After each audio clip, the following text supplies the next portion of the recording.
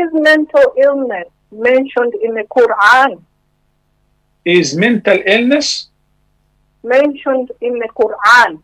Okay, what is the purpose of your question, Sister Zainab?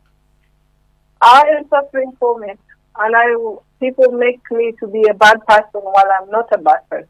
So I just wanted to know if it's mentioned in the Quran, and if so, does that mean somebody who suffers from mental illness are bad people, or what does it mean, brother? Of course, those who are mentally ill, they are not bad people whatsoever. And of course, the Quran forbids mocking and making fun of others, even if they were non-practicing or even non-believers. The Quran commands us to respect and appreciate everyone.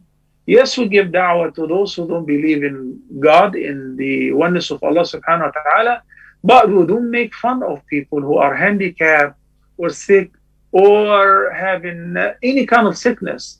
And it is said that you should not criticize the ailment of others.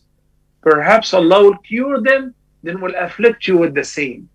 So it is not mentioned whatsoever that it is okay to look down at people who are mentally ill. Rather, we should pay attention to take care of their needs and pray for them and pray for their shifa.